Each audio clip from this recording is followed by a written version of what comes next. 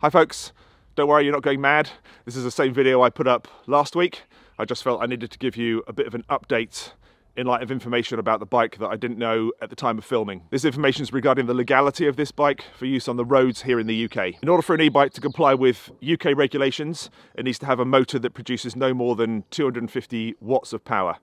The motor on this bike, although it's stamped 750 watts, is limited. It's electronically limited to 250 watts, giving a maximum speed of 50 miles per hour. So it's all good there, that's kind of within the regulation, but there is an issue with the throttle. I didn't know about this at the time, but apparently having a throttle puts this bike into the e-moped classification, which means it needs to be registered with the DVLA, it needs to be insured, it needs to be MOT'd, it's got to have indicators, and you've got to wear a full motorcycle helmet when you're riding it. Now there is a fairly simple modification you can do to remove the throttle, and that's what I've done to my bike since filming the last video. The throttle has a cable which sends a signal from the trigger to the control unit, and this cable has a plug on it. So it's a simple case of just pulling that plug out.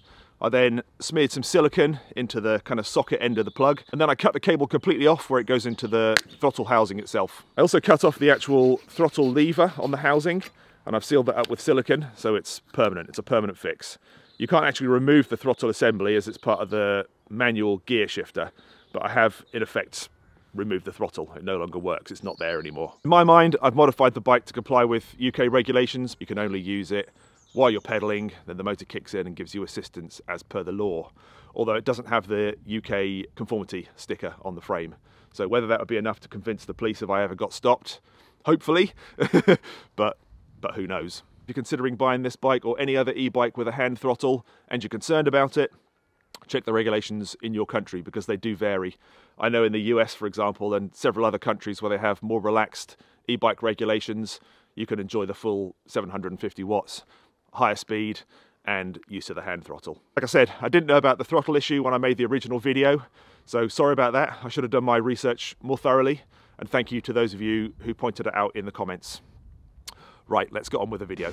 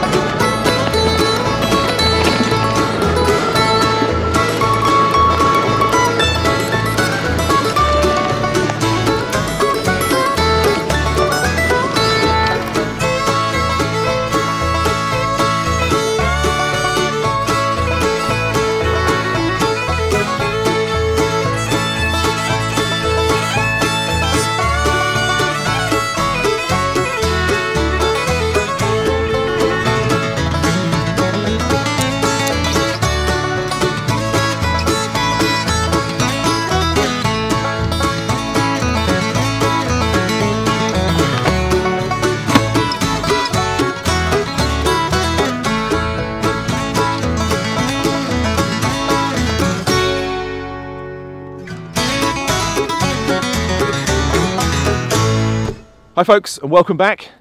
If you've been watching the channel for any amount of time, you'll know I don't really do product review videos as such. But every now and again, something comes along which is interesting and exciting. And I know I'm going to get loads of questions about my new electric bike based on the last video I did, where I rode it up the Peddars Way. So this video is all about that bike. I'm going to go through the spec, I'll go through the features, and give you my thoughts on how the bike performed on that trip. Plus, I promised Fiido that I would do a review for them, as they were kind enough to send me the bike in the first place. I'd actually had my eye on this bike before Fiido emailed me. Andy has one, and he did a video using it, and I really like the look of it. It's got that kind of almost military paratrooper bike look to it. It's a cargo bike, so it can carry loads of gear, and it's got an impressive range. So I was thrilled when Fiido agreed to send me this, the T1 Pro, instead of the M1 Pro, I think it was, that they wanted to send me in the first place. Right, let's go and take a look. So starting with the tyres, we've got 20-inch by 4-inch fat bike tyres here. Really wide, loads of traction, and really nice and grippy on the road. good on tracks and sandy paths and things like that. Plenty of traction, even on sand on the beach. As long as it's not really dry, deep sand, you know, you can buzz along on the beach on this thing, no problem. The only thing I found on my trip was that in slick, wet mud, it just hasn't got enough grip. And I found that the front wheel was slipping and sliding, and I actually ended up coming off the bike a couple of times on that trip.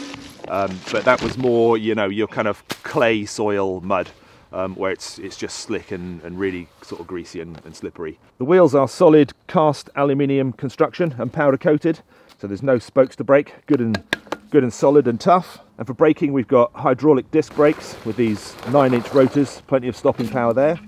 To soak up the bumps, we've got front suspension forks with about 3 inches of travel, and they're adjustable, so you can lock them off completely and turn them into rigid forks, or you can adjust them depending on how much suspension you want, and that makes for a much more comfortable ride. And then to keep the mud and rain from flicking up onto you, we've got some chunky wide mud guards front and back. The frame is thick aluminium tubing, nicely welded and reinforced with gussets for strength.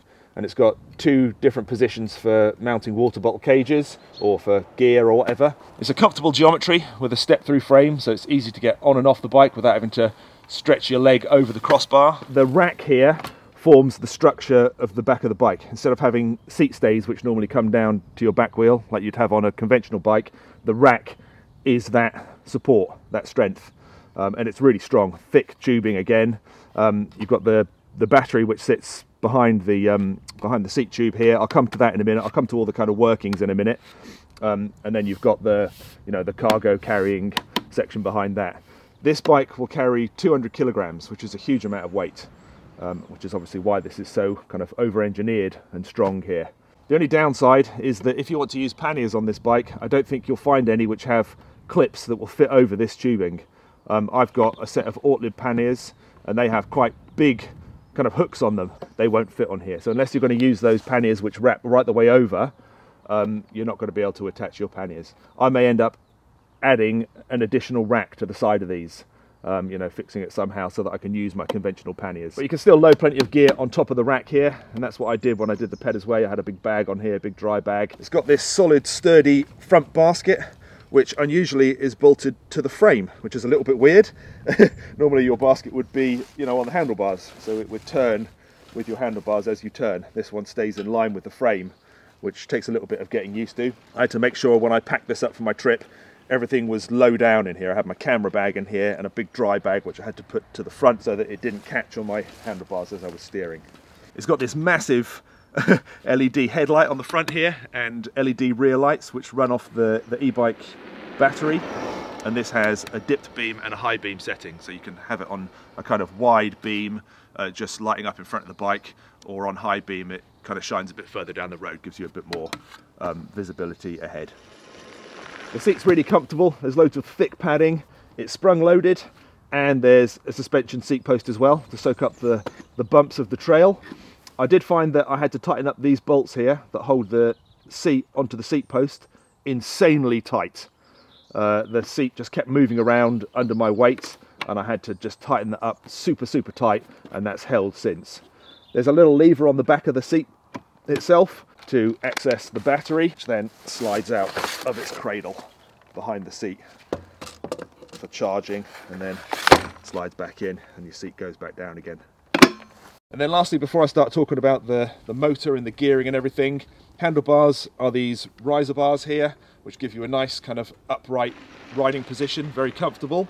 And these grips here, which have these kind of like wider bits here, they spread the load onto the palm of your hands, comfortable for long rides.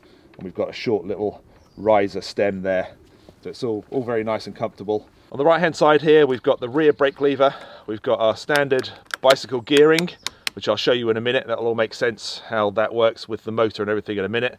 And we've got a throttle control, so that's for using the electric bike in pure electric mode without pedaling at all. That's the throttle. On the left hand side, we've got the front brake lever, we've got the control unit for the motor, and I'm going to come back to that in a minute because I think it might be easier to explain if I show you the workings and then come back to this, if that makes sense.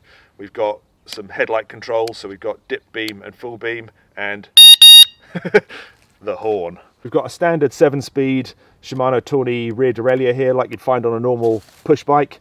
So that enables you to either just ride this normally, as you would do a normal bicycle without any power, or to use it in power assist mode. So you'll still go through the gears as you would do normally, but there's a motor inside the hub here which will kick in to give you assistance up to a certain speed depending on what setting you're in. There are 3 settings. The hub here has a big 750 watt motor in it, which will push you along quite happily at 15 miles an hour in either power assist mode or full electric. So you can just literally twist and go. You haven't actually got a pedal and you can just buzz along like a kind of scooter or moped, really.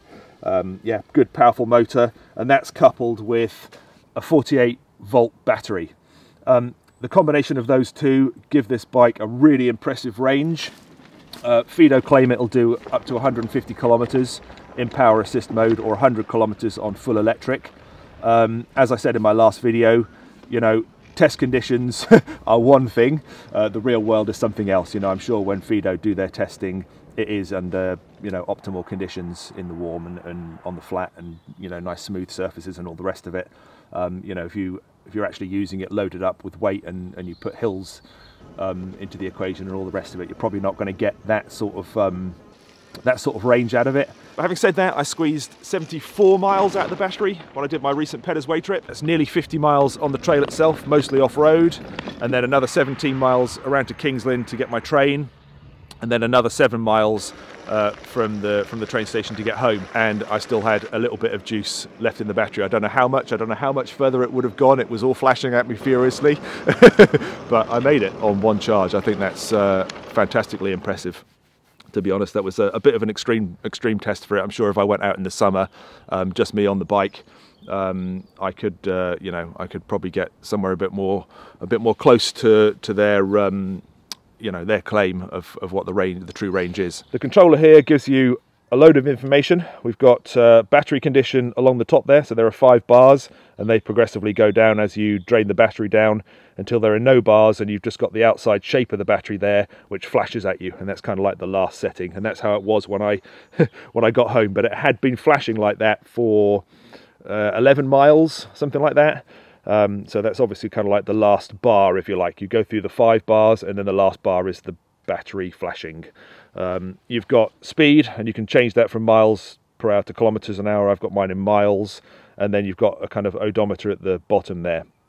For some reason, every time I turned the controller off and turned it back on again, it reset that to 0, which was a bit annoying. I kind of would have liked to have known my complete trip distance, but yeah, that just sort of reset itself. And then you've got different settings according to what power setting you want. So at the moment it's in 1. If I press that once, that'll go to power setting 2, and then to 3, and then to 0. So when there's no number there, you're in pure cycling mode, no power at all.